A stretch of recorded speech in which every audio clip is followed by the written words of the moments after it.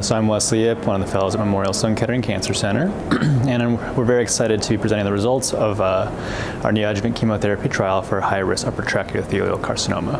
And so we took on this trial because upper tract urothelial carcinoma has very poor prognosis, and so there's a lot of attempts made at improving outcomes with perioperative chemotherapy. So there's adjuvant chemotherapy. As we've seen in the POUT trial, there's been improvements in disease-free survival with adjuvant chemotherapy, but a minority of patients are eligible for cisplatin-based chemotherapy after nephroureterectomy. So we want to look at the neoadjuvant setting. So we enrolled patients with high-risk upper tract disease. This was defined by high-grade disease on biopsy or invasive disease on imaging and positive selective cytology. They then underwent 4 cycles of split-dose gemcitabine and cisplatin, and that was over 12 weeks, followed by extirpative surgery and a templated lymph node dissection. We ended up accruing about 58 patients. 57 were evaluable for the primary endpoint, and that was pathologic response. So we defined that as less than PT2 disease.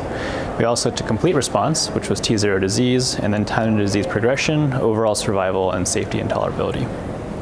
So the final outcome of our study was very encouraging. We met the primary endpoint. The pathologic response rate was 63%, and the complete response rate was 19%. And also for survival outcomes, we found improvements in 2- and 5-year progression-free and overall survival in this cohort of patients getting neoadjuvant chemotherapy. One of the significant things we found, though, is that when we stratified the responses, when we looked at those with pathologic response compared to those without any response, so less than T2, those patients had significantly improved progression-free and overall survival compared to those that were T2 or greater.